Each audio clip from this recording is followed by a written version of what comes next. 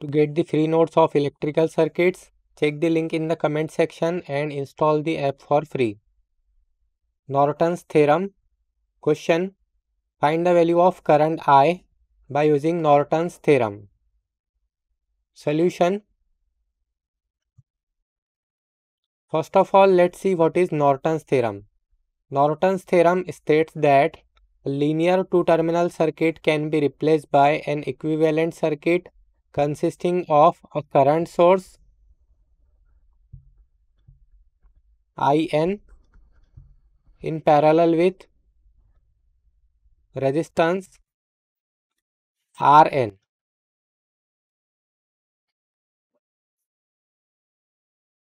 Where IN is the short circuit current at the terminals and Rn is the equivalent resistance at the terminals when all the independent sources are turned off, and it is connected to load resistor RL. This will be load resistor RL and this will be load current IL.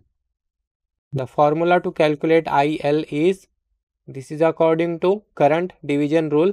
It will be IN multiplied by Rn divided by Rn plus RL. Now this circuit is called as Norton's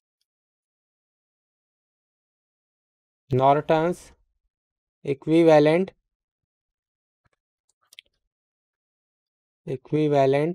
circuit. Now let's copy this circuit.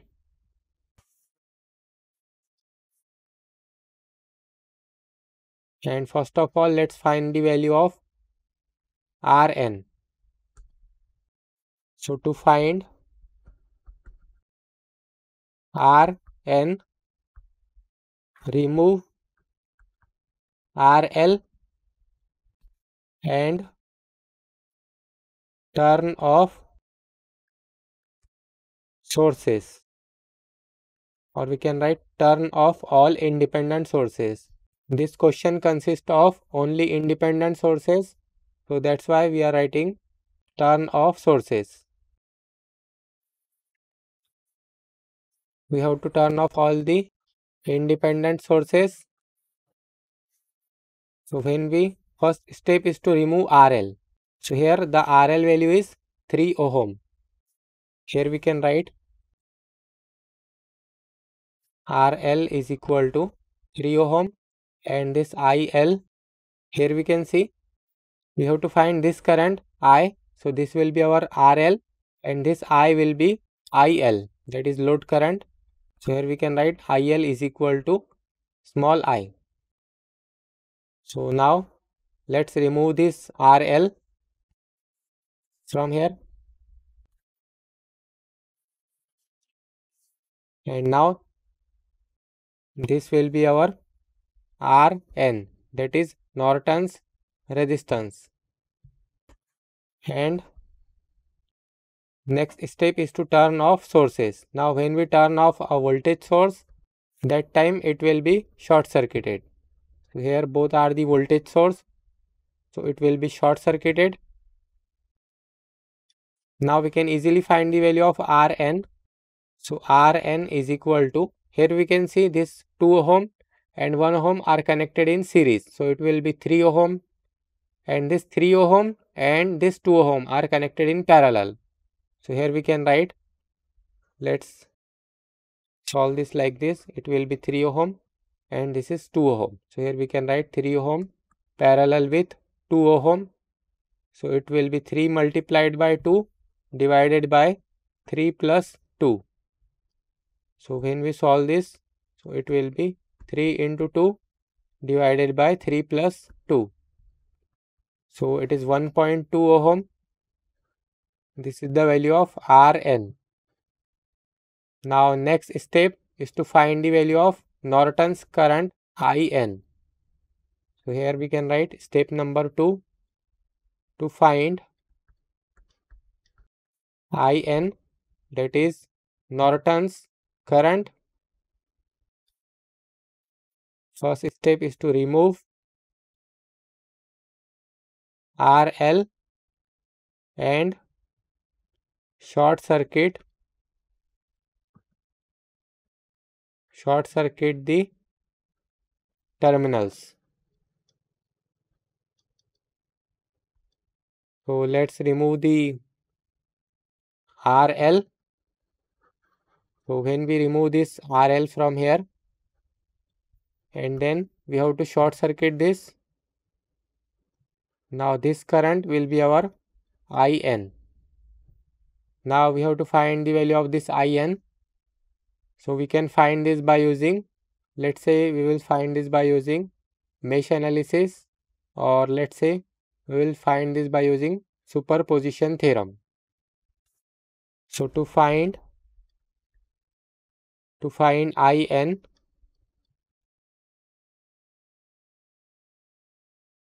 we will use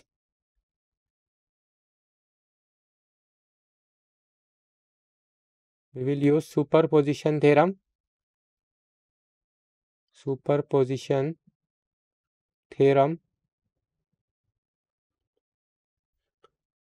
So now let's copy this circuit again, and our step number 1 will be consider, we have to consider this 5-volt voltage source first. Consider 5-volt voltage source and turn off all other sources. So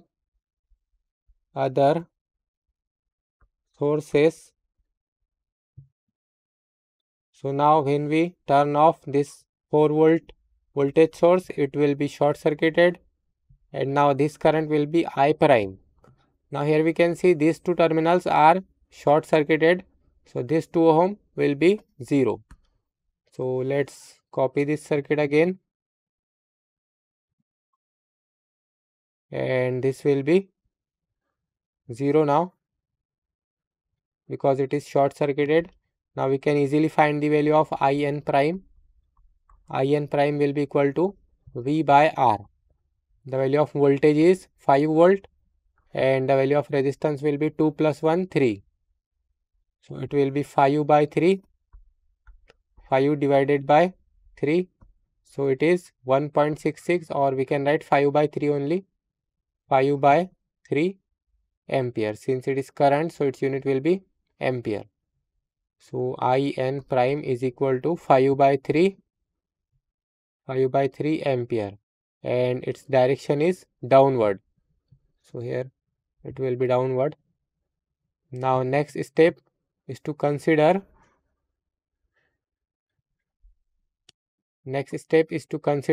this 4-volt voltage source and turn off all other independent sources. So let's turn off. Step number 2 is consider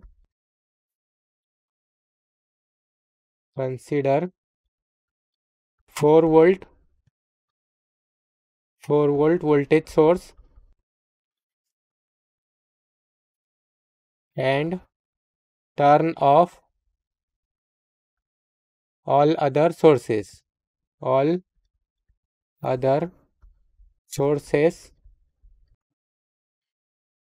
Now when we turn off this voltage source, again it will be a short circuit. When we turn off a voltage source, that time it will be short circuit, and when we turn off current source, that time it will be open circuited. So now this time this current will be I double prime. Now here we can see this 1 ohm and 2 ohm are connected in series and it is short circuited. So its value will be 0. Again we will copy this. So when the value of resistance is 0, that means we can remove this from here for simplicity. Now we can easily find the value of IN double prime. So IN double prime is equal to, again, V by R. The value of voltage is 4 volt and the value of resistance is 2 ohm. So it will be 2 ampere, and again its direction is downward. So this is the value of IN double prime. Now we can easily find the value of IN. Here we can see the IN double prime is also downward and the IN prime is also downward. So to find IN, we have to add them because the direction is same. So IN is equal to IN prime plus IN double prime. So it will be, the value of IN prime is 5 by 3. So it will be 5 divided by 3 plus IN double prime is 2 ampere. So when we solve this, we get IN is equal to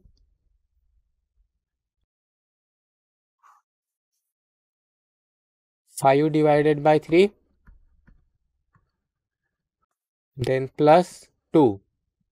So it is equal to 3.6 ampere. 3.6 ampere, or we will write in fraction to get the perfect answer. So it is 11 by 3. 11 by 3 ampere is the value of IN.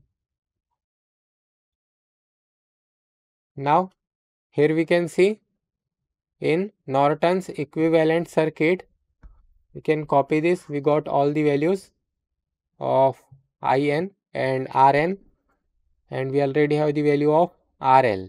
So let's find IL.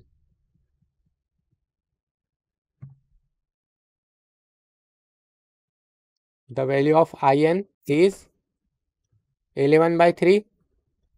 So here this will be 11 divided by 3 ampere. The value of RN.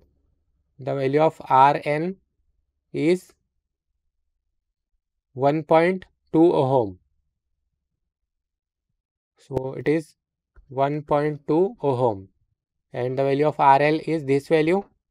And here this IL is equal to I.